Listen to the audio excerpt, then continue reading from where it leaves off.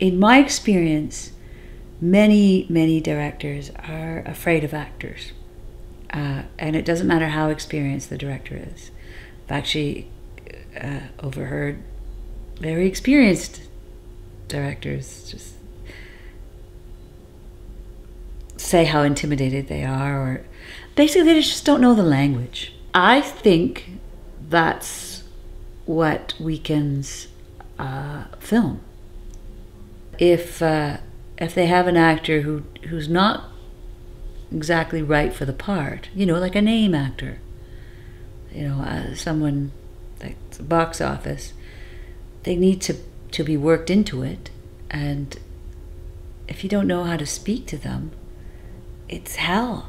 It's hell for everyone. And the actor feels insecure, and that insecurity is taken as being a diva, or, you know, difficult.